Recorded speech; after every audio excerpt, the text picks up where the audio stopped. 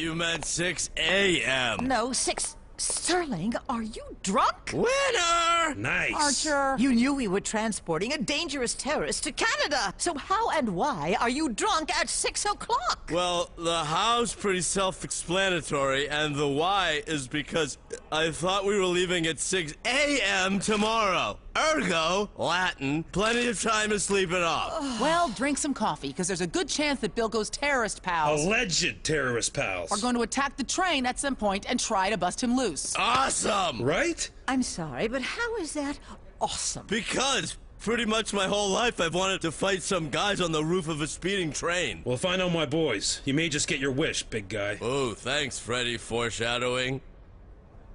Who is this? Come on, Archer. Please tell me he's a renowned chicken and waffle chef. Because I am starving.